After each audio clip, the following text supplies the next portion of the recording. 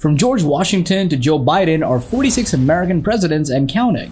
Stunningly admirable and intriguing stories can be said of their time of office, but why is Abraham Lincoln famous? He was the first president to have a beard. Funny but true. He was the first to do many incredible things. Abraham Lincoln has made enormous contributions to the protection of national and world unity and integrity. He was President of the United States from 1861 to 1865. He was the America's 16th president, and many regard him the best of all presidents. Abraham is celebrated and loved to this day for his excellent leadership skills, demonstrated especially during the American Civil War. The depth of wisdom in his speeches are remembered even to this day.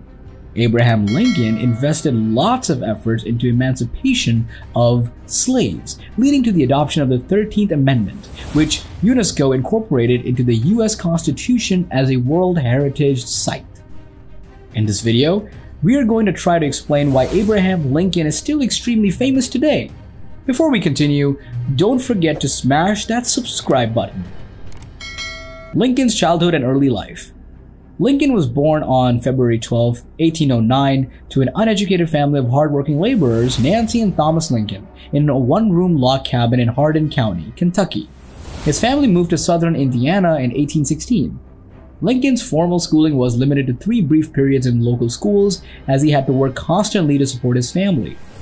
In 1830, his family moved to Macon County in southern Illinois, and Lincoln got a job working on a river flatboat hauling freight down the Mississippi River to New Orleans. After settling in the town of New Salem, Illinois, where he worked as a shopkeeper and postmaster, Lincoln became involved in local politics as a supporter of the Whig Party, winning election to the Illinois State Legislature in 1834. Like his Whig heroes, Henry Clay and Daniel Webster, Lincoln opposed the spread of slavery to the territories and had a grand vision of expanding the United States, with a focus on commerce in cities rather than agriculture. Lincoln taught himself law, passing the bar examination in 1836. The following year, he moved to the newly named state capital of Springfield. He met Mary Todd, a well-to-do Kentucky belle with many suitors, and they married in 1842. The Lincolns went to have 4 children together, though only one would live into adulthood: Robert Todd Lincoln, Edward Baker Lincoln, William Wallace Lincoln, and Thomas Tad Lincoln. Abraham Lincoln and politics. Lincoln won election to the U.S. House of Representatives in 1846 and began serving his term the following year. As a congressman, Lincoln was unpopular with many Illinois voters for his strong stance against the Mexican-American War. Events conspired to push him back into national politics. However, Douglas, a leading Democrat in Congress, had pushed through the passage of the Kansas-Nebraska Act, which declared that the voters of each territory, rather than the federal government, had the right to decide whether the territory should be slave or free. On October 16, 1854, Lincoln went before a large crowd in Peoria to debate the merits of the Kansas-Nebraska Act with Douglas, denouncing slavery and its extension and calling the institution a violation of the most basic tenets of the Declaration of Independence. He was blessed with such wisdom to win debates. Abraham Lincoln's 1860 presidential campaign. Lincoln's profile rose even higher in the early 1860s after he delivered another rousing speech at New York City's Cooper Union. In the general election, Lincoln again faced Douglas, who represented the Northern Democrats. Lincoln won most of the North and carried the Electoral College to win the White House. He built an exceptionally strong cabinet composed of many of his political rivals, including Seward, Salmon P. Chase, Edward Bates, and Edwin M. Stanton. Emancipation Proclamation and Gettysburg Address. Shortly after the Battle of Antietam, Lincoln issued a preliminary Emancipation Proclamation which took effect on January 1, 1863, and freed all of the enslaved people in the rebellious states not under federal control, but those left in the border states in bondage.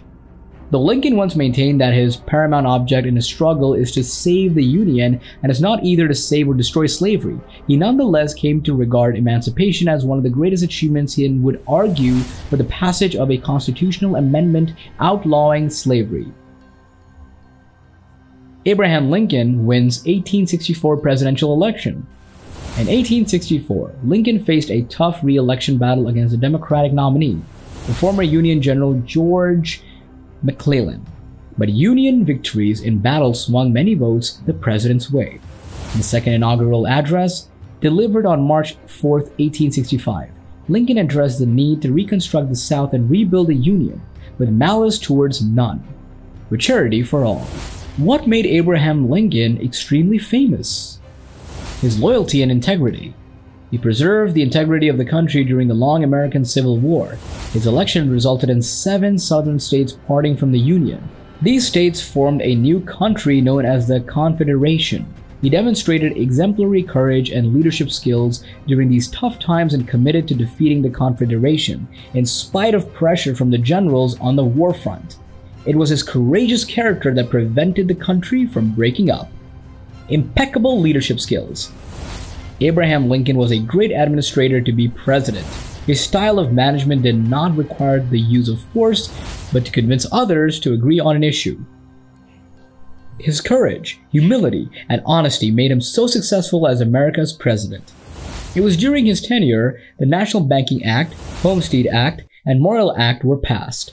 Lincoln was instrumental in the passage of a law that paved the way for the Transcontinental Railroad.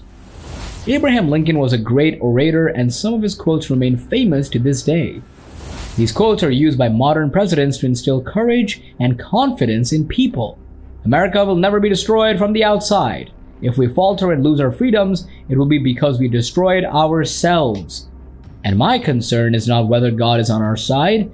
My greatest concern is to be on God's side, for God is always right. These are some of his most iconic quotes. Abraham Lincoln's assassination.